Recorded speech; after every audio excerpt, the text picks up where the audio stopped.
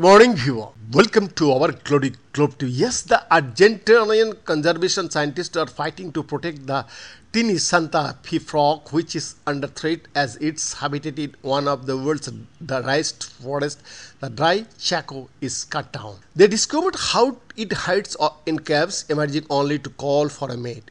And for the first time, they found tadpoles of the species. It has not been an easy journey so far, but we are determined to do what we can to secure the future for this wonderful amphibian, said Isis Ibanez, who leads the Santa Fe Frog project based in Buenos Aires. The Santa Fe frog is largely unknown to science despite being discovered more than a century ago, found only in Argentina, Bolivia, and Paraguay.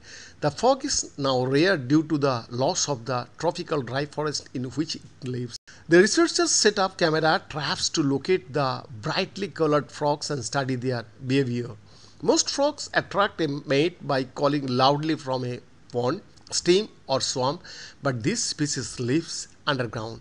The team found the males emerge at nightfall to advertise their presence, then hoped back down their burrows with interested females. After digging for hours at night, they eventually found evidence of eggs and tadpoles for the first time. Investigating the frog's breeding behavior is the first step towards protecting it in the wild. By drawing attention to the plight of the frog, the conservation scientists hope to highlight the biodiversity of the dry or grand Chaco and other animals at risk of extinction. This species is a clear example of why we have to defend the forest in dry Chaco, said team member Camila Diostos. We don't have much time. The scientists are also liaising with local community leaders, hunters and farmers to learn more about the frog and how to better protect it. The Grand Chaco is a large expanse of forest and dusty plains straddling parts of Bolivia, Argentina and Paraguay. The Chaco woodlands have been gradually cleared over the past few decades to make way for cropland and ranches. The forest has one of the highest deforestation rates on the planet, though it attracts less attention than its Amazon neighbor. The area has been dubbed impenetrable and even hell on earth for its inaccessibility and extreme temperatures. Yes, temperature can reach 50 degrees Celsius in the daytime and there is very little rain. Yet, wildlife thrives in the harsh conditions, including